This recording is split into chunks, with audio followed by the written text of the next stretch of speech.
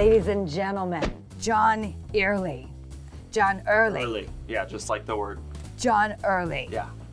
I gotta tell you, Toots, I have really been looking forward to this. I have to say, I don't want to get out in front of it, like, I'm such a huge fan. Obviously, your legacy in the comedy community is unmatched, and you never booked me. I didn't take it personally. I knew that it meant that I had to try harder, you know, polish the act.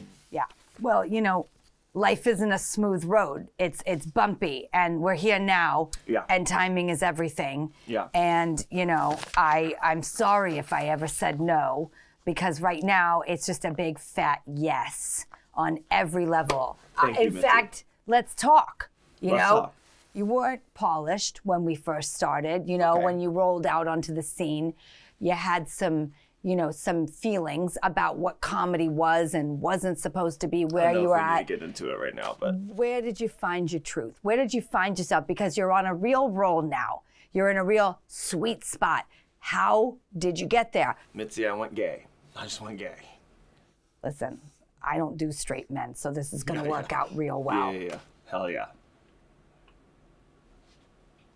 Sexually? Sorry, I'm just confused. Are we... Well, I think sex ruins everything. So if you and I have companionship, Yeah. we've got it all. a classic kind of old Hollywood marriage of convenience. You know, let's just share a bed and a kitchen and some movie time, because every time sex enters the picture, it gets the dynamic all funny. You know what I'm saying? And I don't mean the funny. I mean the annoying, heavy funny. I agree. So if Yeah, you're I open agree. to companionship, I am. Okay. One thing that I really want to talk to you about, because this is something that if you're a child actor, and I was one. Really? Oh God, I've been doing the comedy bit since I was in diapers, and that's not a euphemism. Anywho. What were you in? Oh, dog food commercials, cereal commercials, you know, William Hurt's daughter in Altered States. Talk about being surprised when you see the end result. You were with a manager as an adult that actually was not an adult. Children. How'd that happen? She was actually an agent. She was the only agent that came to my college showcase, and signed me, because at that age, you know, 22, I was a little more gaunt. And she thought I could maybe like audition for teen shows like 90210 or, you know what I mean? Well, but all of her clients were like 5 years old. Every time I go in her office, there were like just a line of like 5-year-olds and their moms, and then me with like newly thinning hair. okay. And she always had an open bottle of salad dressing on her desk. Sounds like my kind of broad, actually. Yeah. Little Hidden Valley, you know what. Now, where do you currently reside? Los Angeles. What's the #1 difference between Tennessee and Los Angeles? Well, there is a kind of sunniness, you know, in both places. Yeah. Kind of smiling through the pain, if you will. Yeah. Yes, it's not very Mitzy. Yeah. Yeah. Ooh. Just with COVID, careful. Yeah. That way. I would love if you would sound off, because I want to hear from you about a few things in pop culture. Let's sound off. I'll throw in some too, so you're not alone here. Let's start with Kim and Pete. You know, everyone's talking about them. I'd watch. I would too. Right? There was a shot of her in a bikini the other day. I was like, yes, I am gay. There was no question. She was so hot. Yeah. I mean, it put the string in string bikini. I was like, I see everything. Yeah. Okay, and just like that, the follow-up to Sex and the City. Well, I'm rewatching the original series right now. Oh, you're going back? It's heavenly. I have a controversial take. As in, like, it's every facet of a box. woman. Like, I miss season 1, season 2 when it's like in the shape of the old TVs. You know what I mean? Right. And it's like talking to the camera, and now Breaking it's down the full fourth widescreen. wall. Yeah. And it's so, like, everything now is so widescreen to fit widescreen TVs. And I'm like, I miss the simplicity of the box and them at brunch and like, Samantha, Charlotte, Carrie, Miranda. You know what I mean? You're looking at ratio. Yeah. That was not what I was expecting. This interview could be in 4-3.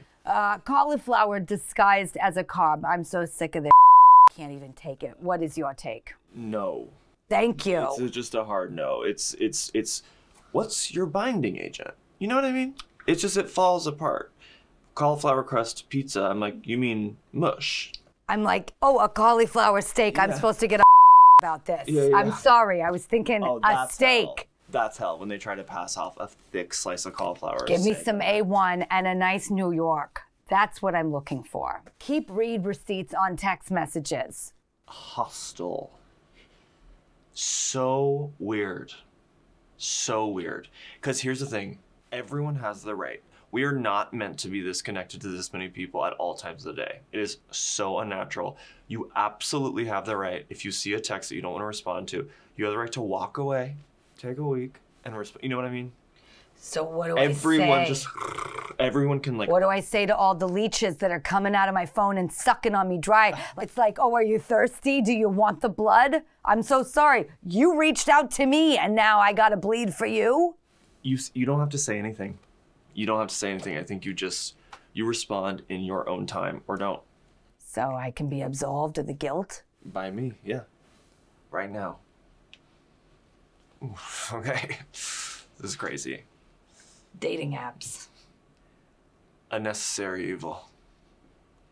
I would say, here's what I would say. If you're doing the dating apps, just do the most kind of basic kind of transactional like thing to get you in person. You know what I mean? I would say don't spend too long chatting. Do you think that there's hope out there for in people? General, no. Yeah, I think I did a rhetorical question on you again. We're hurtling towards the... Okay, the term chuggy. This is one thing from the kids that I've adopted. Yeah. It just means, you're out, you're uncool. Yeah, it's over for yeah. you. You're not on trend. You're dusty. I wonder how you feel about it, but I feel like I'm coming into my own chugginess and embracing it. If you're trying to stay cool, past your 20s, you're not gonna look cool. I mean, I think you're getting emotional. I just see a little. Well, I just appreciate it. When do we stop trying? I look at women out there, licking the salt lick of the fountain of youth, trying to tighten, and I'm just like, crank. I like to call it. Listen, honey, you're lucky to be alive. Yeah. You're not pushing tulips. Yeah. Relax. Listen, I gotta tell you, John, I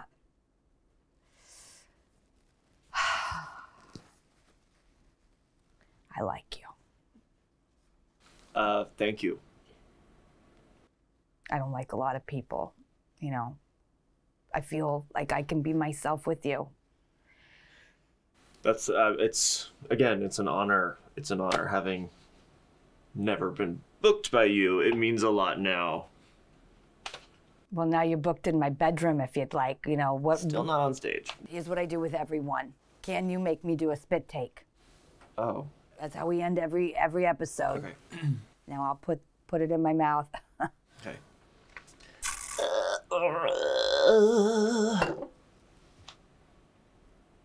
Oh no! Oh no! Okay.